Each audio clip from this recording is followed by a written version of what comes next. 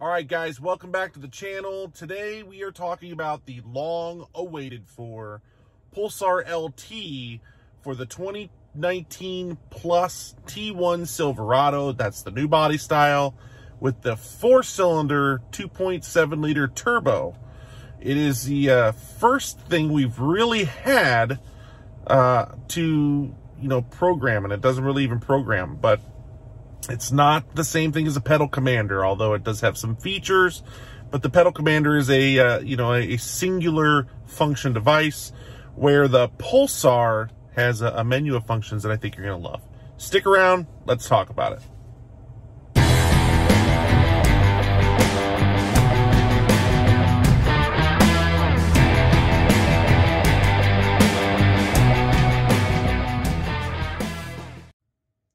Welcome back. I'm Matt. This is Monster Tech, and this is the Pulsar LT 2.7-liter turbo, review.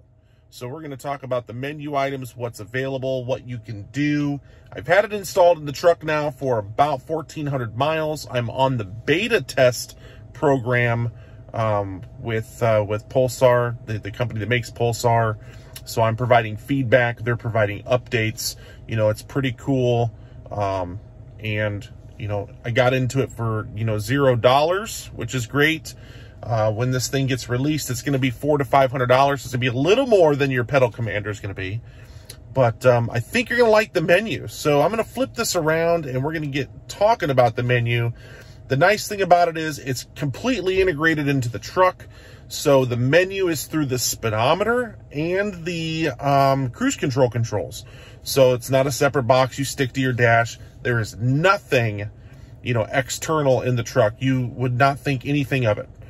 You just can't see it. You can see it when you open the hood, but you just can't see anything in the truck. It looks completely stock, and that's what I like. So I'm going to flip this around. We're going to get started. All right, guys, just a disclaimer real quick. This is a 2021 Silverado Custom, and I think I say it in all my videos, but I've got stuff here that doesn't belong. You can see how I did all this in other videos. I've got the leather stitch dash, so on and so forth. I've got the High Country instrument cluster that I ordered from Wham's, which is white audio media. I'll put the description in the link below. Back ordered right now. I don't think you can get it due to the computer chips. All right, we're going to get started. So first things first, it does not work when your cruise control is on. You can see I just turned it off, turned it on. You have to make sure this is turned off. Once that's turned off, to get into the main menu, you have to shut the truck off. So we're going to shut the truck completely off, and we're going to turn it back to the run position without starting it. Now, how you access the menu is pretty simple. You just hold the cancel button for the cruise control. Just hold it until the speedometer slings up to 140 miles an hour. There we go. Let go. It'll come back down into menu position number 1, also known as 10 miles an hour. This menu is for TPMS. This is where you can go in and change the factory settings on the TPMS for the truck. So for instance, if your truck pings you when your tire pressure is below 40, you can change that to say, hey, I don't want to know until the tire pressure is below 45 or 50. This comes in handy for the guys that are running different size tires. They're running different PSIs for their tires, or they're living at different altitudes, so on and so forth. So it's really nice. It keeps the dummy light off the dash unless you need it. Then you go into the next menu by using the up and down switch here. So you hit resume plus, it goes to menu number 2. Menu number 2 is tire size. So if you're going to change to a 35 or 37-inch tire, you can, let me turn this off here. You can change that in the truck, subsequently changing the miles per hour on the speedometer, so your speedometer reads correctly. So that is absolute necessity when you're changing your tire size. As you can see, if you're thinking about the pedal commander, you might want to wait for the Pulsar if you're going to be using these other, functions, because the Pulsar is a multi-function unit and the pedal commander is only a single. All right, we're going to go to the next one here. Number 3, which is 30 miles an hour, is axle ratio. You're thinking, why are we going to do axle ratio? Well, if you're going to put a big lift kit on your truck and you're going to run 35, 37, 40-inch tires, or you're going to be that guy that's going to run 44-inch super swampers or whatever the case may be, you may need to re-gear your truck. Why do you need to re-gear your truck? Well, you re-gear your truck because it takes less oomph to move those tires. Less oomph requires less fuel. You get your, you're getting all your cruising speeds back. It's easier to move your truck along if you re-gear it to a higher gear ratio when you have bigger tires. Some guys, I'm not here to argue the fact. It's just the way it is. I've built, custom Jeeps, and when you re-gear, you need to do things to make it work correctly. But when you re-gear this truck, you change the settings in here.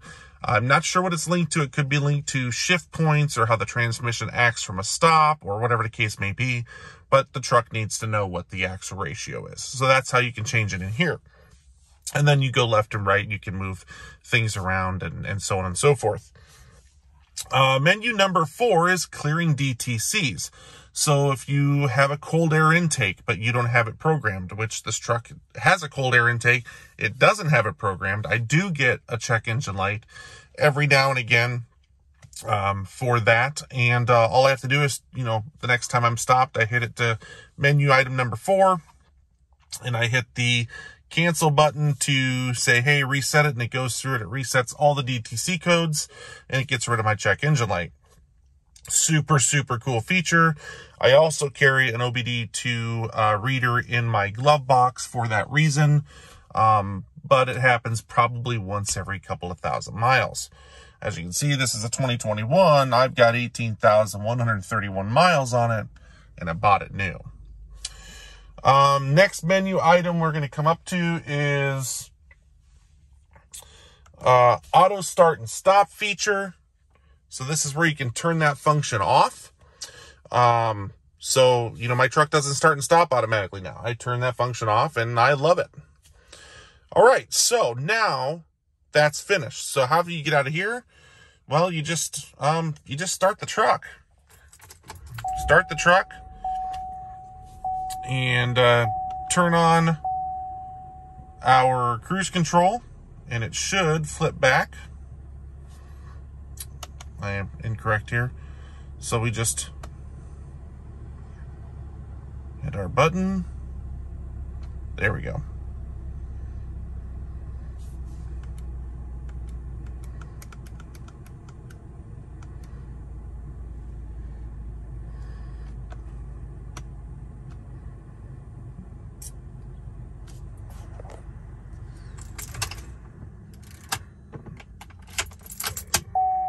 Go.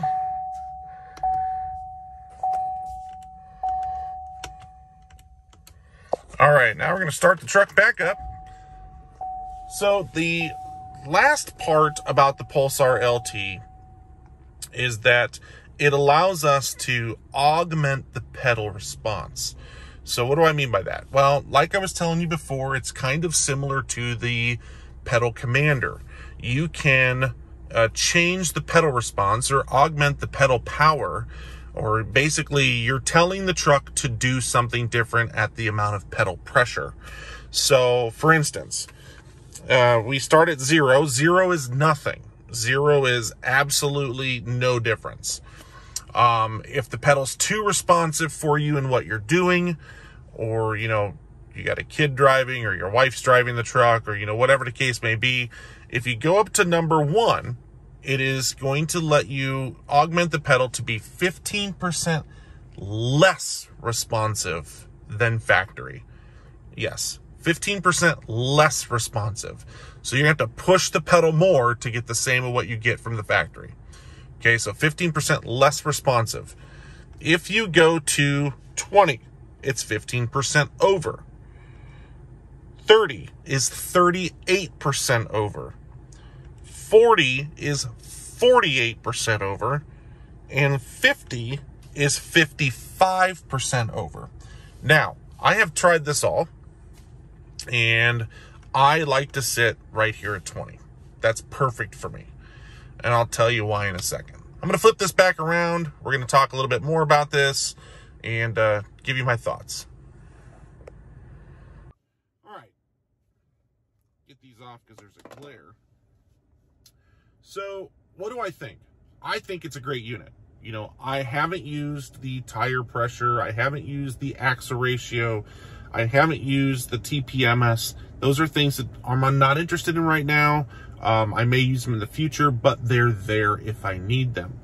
I have used Clear the DTC codes. It is super convenient. Like I said, if you're somebody like me who's got a cold air intake on there, it's going to throw a code every now and then. And I know you guys are like, why do you put a cold air intake onto a truck when you can't reprogram it? You're right. I liked the, you know, I feel I got a little bit better gas mileage with it. It's, you know, negatable, you know, whatever. But the longevity of the filters, it makes me happy. So the auto start and stop feature, I absolutely use. I hate when the truck shuts off. It is not about a starter issue for me. I don't care about any of that. You know, it may last longer, it may not last longer, you know, whatever the case may be. I just don't like when I'm starting the truck up at a stoplight. I feel like the truck lurches. I don't like it. In my history in automotive tells me you shouldn't start a truck and slam on the gas to go. But whatever, you know, engineers get paid more than I do to you know, do these sorts of things. So whatever the case may be. I told you that I like to run it at 20% power, or the 20 number, which is 15% over stock. That is perfect for me. That is the reason I really like this module. It doesn't increase power. You're not adding power to the truck. You're changing the response of the pedal, which gives you the feeling of adding power. You know, we pull a pretty heavy boat. Most of the menu items 1 through 5 on the initial menu, you have to do when the truck shut off and the cruise control is turned off. The menu for the augmenter for the pedal response can be changed on the fly. So while you're driving, which is super cool. So, you know, if I need a little bit more oomph, you know, out of my pedal, or I want a little bit more pedal response, you know, like when I'm pulling my boat down the road, I can just flip up the Resume Plus button, add a little bit of pedal response and get more out of that pedal. You know, it's just driving by, you know, feeling really. I like it. Some people complain about it, you know, whatever the case may be. So is there anything that can really be improved on here? I'm sure there is. I haven't found anything. I'm pleased with what this is. I am excited in the future for a real programmer. You know, I had a Diablo programmer for my old Tahoe and Silverados and whatnot. And, you know, the truck ran better. There was more power, so on and so forth. There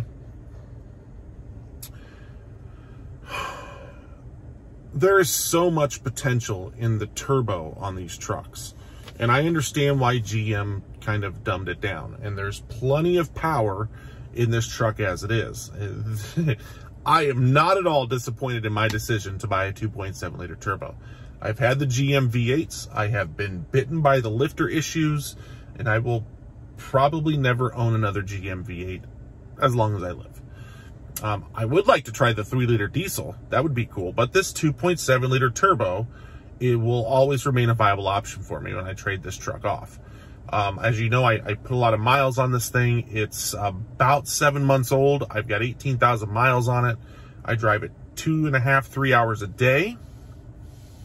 So, you know, I love the truck. But I do know that there's a lot of potential in this truck. And when they bring a programmer out, it's going to be a game changer. You know, there's reasons why GM does what they do. They're protecting their product. They're protecting their claims for, you know, manufacturer warranty defects, but they're also competing with other power packages. So you probably can't bring out a 450 horsepower, you know, 2.7 liter turbo 4-cylinder into a market where you're also trying to market a 450 horsepower 6.2 liter V8. You know, that'd be kind of funny, but I guarantee you that this engine can pull that horsepower off. You know, I guarantee you that they can get quite a bit more pounds of boost out of this dual volute turbo that they've got put in here. So, you know, I'm looking forward to the future. So, I don't know. It's your choice. The Pulsar LT is a big win for me. I can't wait for it to be finalized. I can't wait for it to hit the shelves for you guys. If you have any questions, leave them below. And like always, you know, subscribe to the channel, share us, you know, like it, and smash the bell so you get an update every time I upload this, the new video to YouTube.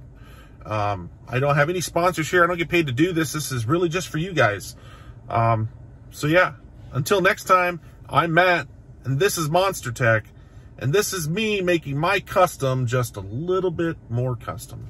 See you guys soon.